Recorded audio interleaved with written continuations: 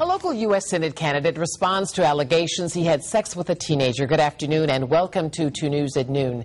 Eric Deaton maintains he did nothing wrong despite charges filed by a grand jury. Sonu Wasu is live and on your side with the latest information.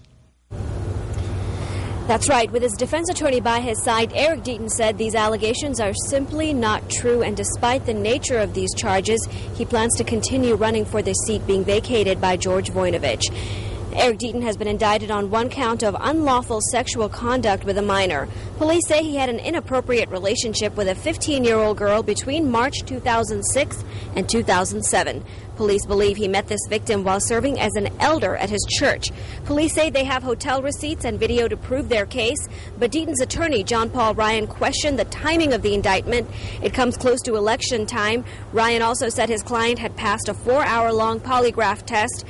Deaton is a member of the Constitution Party. In a press conference today, he said the accusations against him are lies. I am very fortunate to live in a country where I'm entitled to a fair trial by jury.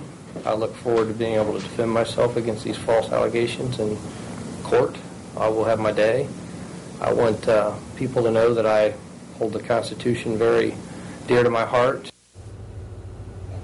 Deaton is scheduled to be in court to answer to these charges on September 14th. In Dayton, Sonu Wasu, 2 News on your side.